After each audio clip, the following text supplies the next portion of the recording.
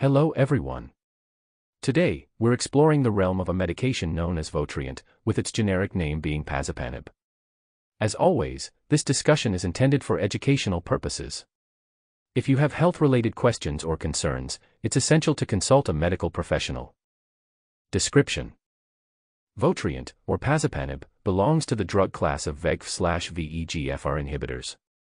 It is a cancer medication designed to interfere with the growth and spread of cancer cells within the body. Votrient is primarily used to treat advanced renal cell carcinoma, which is a form of kidney cancer.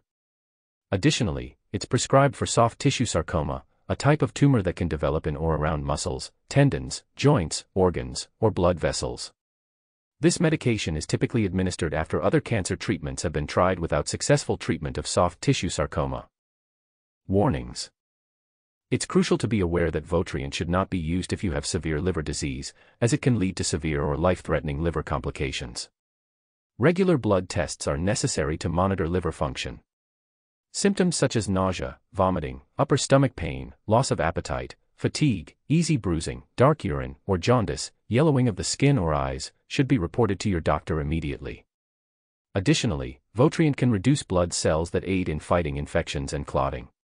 This can increase the risk of infections or bleeding. If you notice unusual bruising, bleeding, or signs of infection like fever, chills, or body aches, contact your healthcare provider. Before taking this medicine.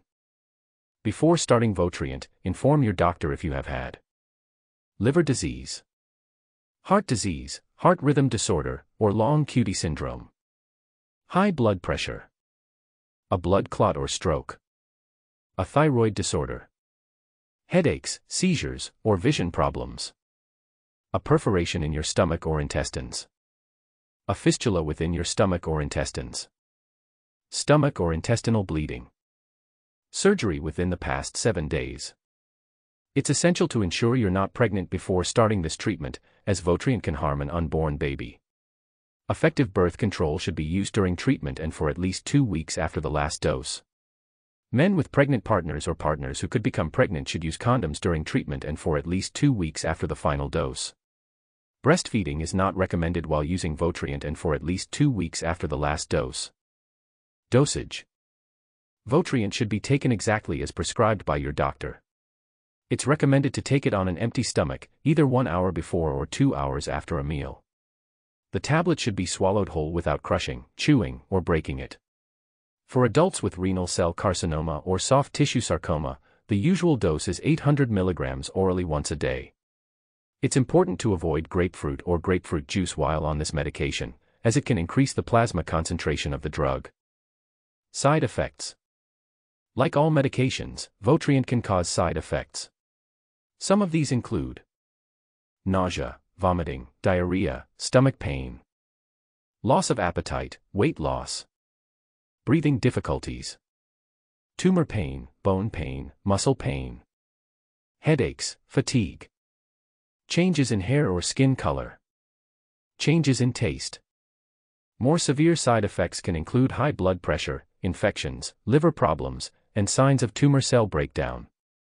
Always consult your doctor about any side effects and report any new or unusual symptoms. Interactions: Votrient can interact with other medications. It's crucial to inform your doctor about all medications, supplements, and herbal products you're currently taking. Specifically, avoid grapefruit products and certain antacids and stomach acid reducers while on Votrient. FAQ: Votrient is not a cure for cancer, but it can increase progression-free survival and can shrink or slow the growth of kidney cancer in some individuals. It's not an immunotherapy medicine but is considered a targeted drug therapy used to treat cancer. Votrient helps slow down the growth of blood vessels that feed tumor growth. Closing.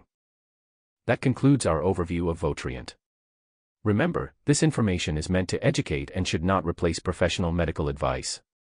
Always consult with a healthcare provider for any questions or concerns. Thank you for joining us.